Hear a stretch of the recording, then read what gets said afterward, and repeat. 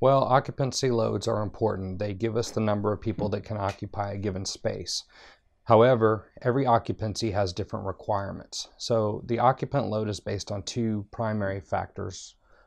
That being how many people can we get into that given space based on its occupancy, and then for the square footage. So we'd have to look at the square footage in the code to see how many people are allowed per square foot, and then we'd get a number, and we would usually go in and say, okay, length times width, we subtract the permanent objects, and we come up with a number of people that can occupy that space. The second factor is, do we have enough door capacity width to accommodate that number of people? So typically when we do an occupant load, if we go in and we calculate that number for the floor area, we then come back and we say, okay, do we have enough door capacity width? And there's some math that goes into that, and we find out, for instance, that there's not enough capacity width, and we're going to lower the occupant load to accommodate the doors. So we're always going to be very conservative with our numbers. The occupant load is based on the occupancy itself, and the occupancy is determined by the use of the building. So we may have a large structure. Let's say we just have a large square building.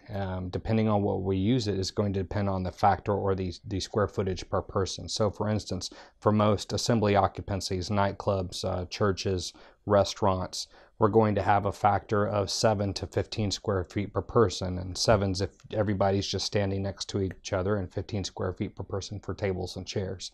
Whereas if we went to a business, we took that same shell and we said, okay, it's a business occupancy just for doing routine business. It's going to be at 100 square feet per person, and we don't take out fixed objects. It's just the gross square footage at 15. So it's really the use which determines the occupancy, and the occupancy, you go to a chart of occupant loads for that given use, and it tells you how many square feet per person.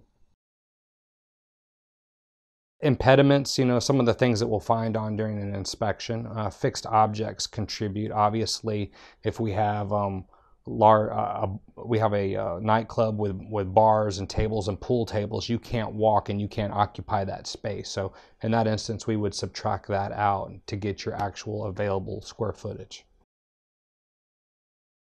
First is adding on to the existing floor print of the building, or changing the occupancy. Okay. However, removing fixed objects, removing impediments. Sometimes if you want to change out some of your building space and you want to have more people, but you want to keep the same footprint, maybe you want to move some walls and some fixed objects out of the way. But that's really about it. Other than changing the occupancy, we often have building where somebody's got some sort of occupancy, like a school, and later on that building becomes unoccupied, and then they want to make it a gymnasium or something like that. Well, then obviously the factor changes, and what you can do with that building changes, as well as the occupant load. So those are the types of things that we would look at in order to make an increase. The occupant load of the building typically determines whether or not a fire alarm system or a sprinkler system is required. There's a lot of misnomers that we seem to think that if our building has sprinklers, we can add more people, or we can do certain things to our buildings.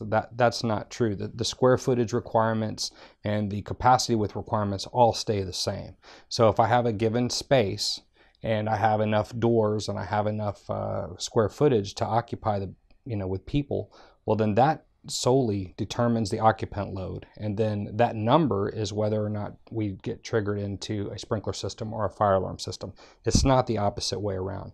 So if I have a small building and it can only accommodate 100 people, but it's a sprinklered building, that doesn't mean I can add people to it. I still have to, I'm still set to the parameters of the square footage and the occupiable door width.